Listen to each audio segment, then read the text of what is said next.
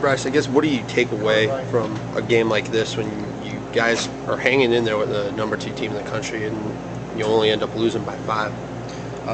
It let us know that we can play with pretty much anybody in the country. We're going to take some positives away and improve on our negatives, but we got to learn how to sustain it for 40 minutes if we want to survive.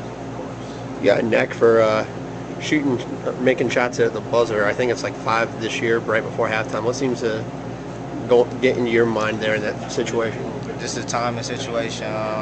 You live for them. So I have had some success with that, I would say. I guess what seemed to change for you guys there in the second half? Because it seemed like they get on that 16-0 run. It looked very reminiscent of what happened last week against Illinois for you in the first half. Probably wasn't as aggressive as we should have been in our zone. They exploited it, and we had to get out of it.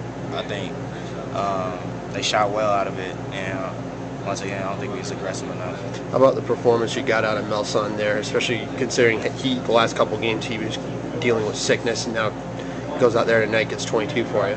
That was big time. He showed up when it matters, when the lights were on the big stage, and we're going to need that out of him to be successful. We need it night in and night out. So he has to build on that, and he will.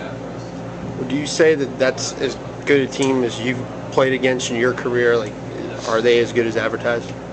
Yeah, they were. They are.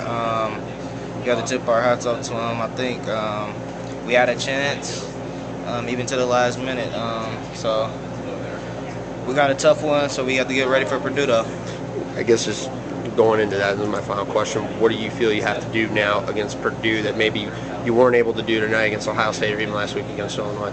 Don't get stagnant in our offense. We got to keep moving. Stop looking at everybody performing. We got to get into the action.